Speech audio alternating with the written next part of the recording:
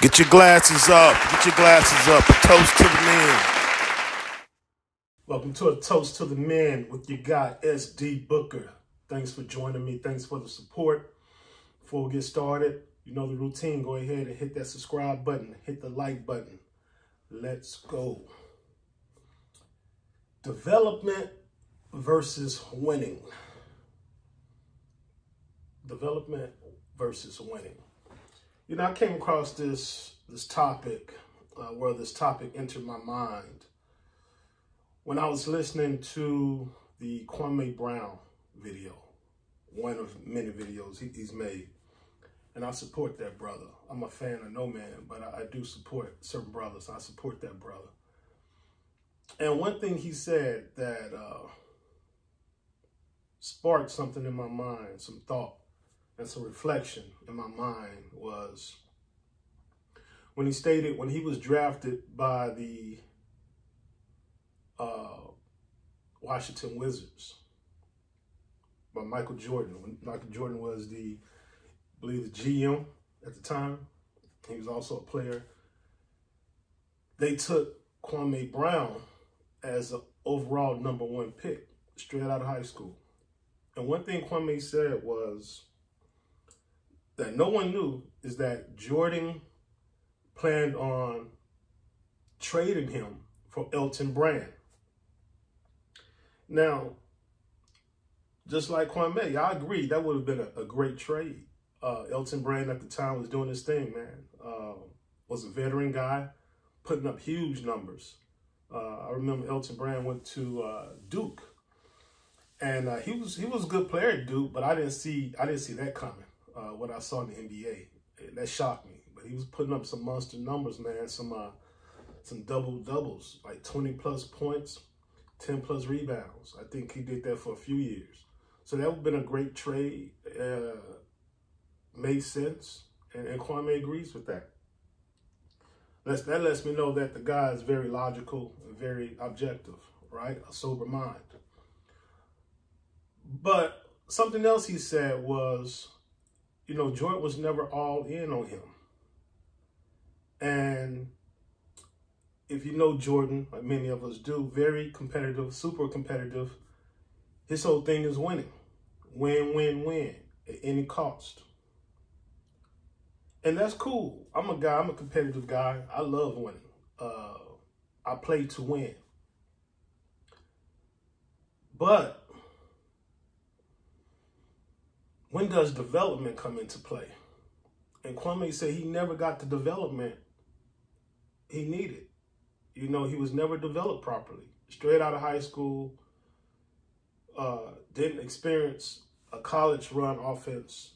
You know, defense is pretty simple, but offense can be complicated. So he's coming from a high school offense straight to a professional offense, playing against professional men, grown men at 18 years old. The physical will come naturally. You know, big kid, 6'11", over 250, that's going to come. His man strength's going to come. He might have been in his man body, I don't know. But mentally, he said he wasn't developed properly. You know, you got a guy, like I said, man, working with grown men now. And millions of dollars. And he wasn't developed properly. Jordan was concerned more about winning, immediate winning, opposed to developing this young man. Now, this is not to throw shots at Jordan. I'm a supporter of Jordan. But, you know, he wasn't one of my favorite players. He is the greatest, don't get me wrong. But I just like certain kind of guys, man. But that's neither here or there. But if you look at Jordan's history, he's never been good at developing players. He's never been good at developing teammates. He doesn't know how to draft well. That's obvious. He doesn't know how to develop players from rookies into seasoned vets. That's obvious. He doesn't know how to develop a winning atmosphere. And this is why I think you have to give Phil Jackson, the famed Phil Jackson, Coach Phil Jackson, a lot of credit for Jordan's success. Now, Phil, a winner. Hey, man, Phil was one of the greatest coaches ever in any sport. One of the greatest minds. But the thing with Phil is he's great at developing. Yeah, you need to read Phil's books and listen to some interviews on Phil Jackson. But he's great at developing players from a skill set perspective. And he's also great at developing the minds of players. You know, so he believes in developing the mind to be just as strong as the body and as your skill set. And so Phil has different practices he puts in place during practice that every player must do. He gives every player on the team a book according to their personality that will match up and speak to their personality. Right? So he's very good at that. You know, people might call Phil quirky, whatever, but he masters developing the minds of players. Every player that's played under him will tell you that, will attest to that. Jordan, not so. And so that's why you got to give a lot of that credit to Phil. Now, just the same with Kobe Bryant. He's Jordan 2.0, right? Just as competitive, just as focused on winning at all costs. But he also only won championships under Phil Jackson, the guru, the guy who focuses on developing the mind.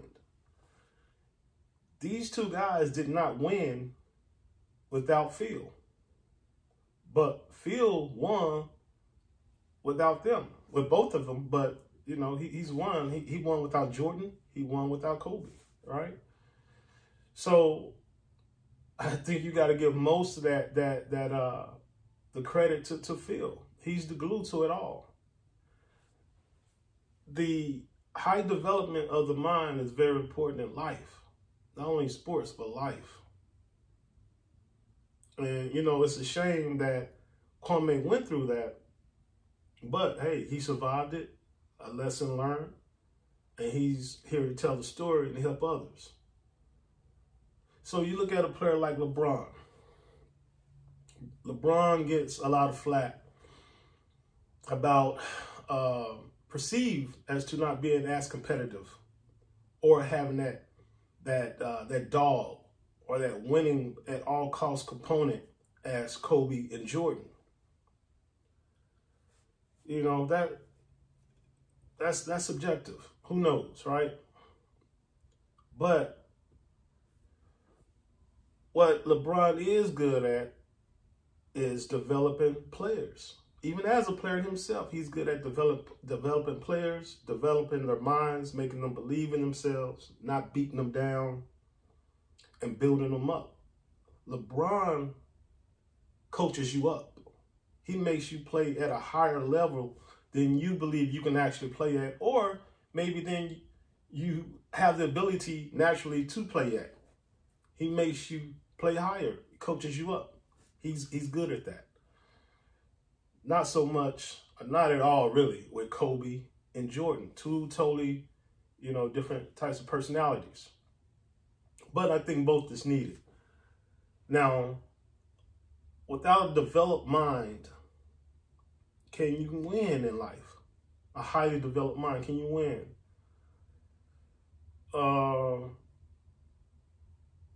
I guess if talent outweighs, if you're that talented, I guess you can win. But you're going to lose so much in something else. So, winning versus development. And so I thought about, man, how does that relate to life and parenting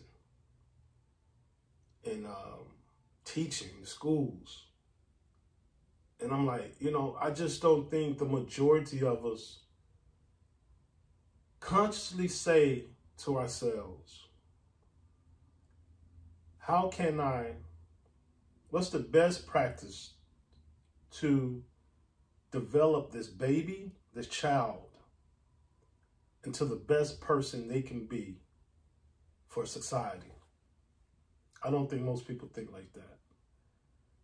I don't think most people consciously think about developing a child's mind to be the best they can possibly be. I think most people have kids for selfish reasons, for reasons that makes them feel like they're winning, right? Yeah, just their own reasons, their own objectives. But it's definitely not to develop something that they can give back to society and be a blessing and a gift to society. I don't think most people think like that. And I think we suffer from that because in general, I think we're selfish people. It's me, and what I want. And it's not about the development of a human being. That's why, you know, childbirth out of wedlock is so high. That's why the divorce rate is so high. That's why the family court is packed. That's why father alienation is so prevalent, because people are selfish and they're not thinking about, man, how is this affecting this child? What role is this playing in the development of this child? How will this impact this child and in turn impact society? Because eventually you have to give this person, this child, back to society. And that child, that person is going to give everything that was instilled in them, everything they took in, they're going to put it back on society. I don't even think people consciously think about that. So, yeah, that was just something on my mind. You know, when Kwame Brown said he wasn't developed properly, they had their own agenda. Jordan had his agenda. The owner of the Wizards at his time, he was all in on Kwame Brown. He didn't like how Jordan was talking to him. He didn't like how Jordan was talking to the other players. That's where the clash happened. He fired Jordan. So the owner was more concerned about the development. Jordan was more concerned about winning right now. I think he only had he was 39, I believe, at the time. He knew he only had 2 years left. He didn't want a rookie. He wanted to trade him for a veteran he could win with. And, you know, he didn't care. He didn't care. Not only that, man, he put out a narrative around that young man at the time that he had small hands. You know, yeah, dirtied up his name, dirtied up his image, his profile. And Kwame brought up a good question. He's like, what company would draft a player, first round, first pick overall, and then talk negatively about him? Yeah. So that lets you know, man, Jordan did not want him. And when he didn't get his way in trading him for Elton Brand, he did the petty thing. He did the dishonorable thing and dirtying up that young man's name. And the young man was 18. Think about that. Jordan was 39 or 38 at the time. The young man was 18. And, you know, some people just don't have it in them to develop children, develop men, develop people. They just don't have it in them. And that's not judging. Everybody's here for a reason, you know, but everybody shouldn't be coaching. Everybody shouldn't be a manager. Everybody shouldn't be a parent, because their focus is not on developing a mind. And when you strip everything when you strip everything, titles, basketball, clothes, cars, houses, whatever, ego, when you strip it all, we're just mindsets. We're minds roaming. And so you got to question, like, who am I when you strip all this stuff away? Your good looks, your big booty, your broad chest, whatever, your height, whatever. When you strip everything away, what is your mind? How is your mind developed? What are your thoughts? What is your consciousness? What level is it on? And so I think that's what we got to get back to. And that's a long way to get back to, because I don't think we've been there for quite some time. Where we were focused on developing the mind and making sure we're, creating and molding young people into young teenagers, into young adults that are going to be influential or positive or impactful in a positive way to society. I just don't think we're there, but we got to get there. And I think we can. It's going to take some work, but I think we can. But yeah, that's just something that crossed my mind when I was listening to Kwame. And I was like, yeah, man, like, that's not even the focus, man.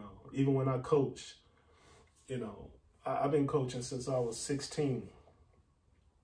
I've never cursed out a player. I've never yelled at a player. I didn't like coaches that yelled at other players or yelled at me. I didn't need that.